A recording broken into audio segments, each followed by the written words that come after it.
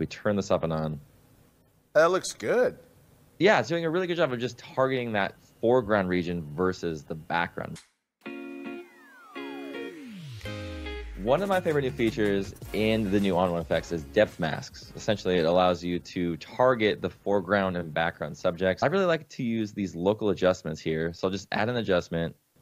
And let's say we want to illuminate the foreground. I'm just going to pull up on the exposure a little bit with my local adjustment, maybe some midtones. So in the masking dialog here, to create this depth mask, I'm just going to go down to this little icon here, click on that. And if I view this, you can see it's targeting that foreground section versus the background section. And then if you want to mess around with the strength of that mask, you can use the level slider here.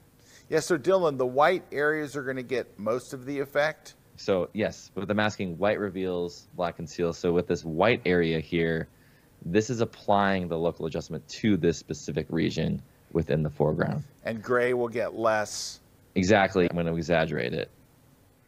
And then we'll view the local adjustment. I'll just hide that here. If we turn this up and on. Oh, yeah, that looks good. You can see, yeah, it's doing a really good job of just targeting that foreground region versus the background region, which is really helpful.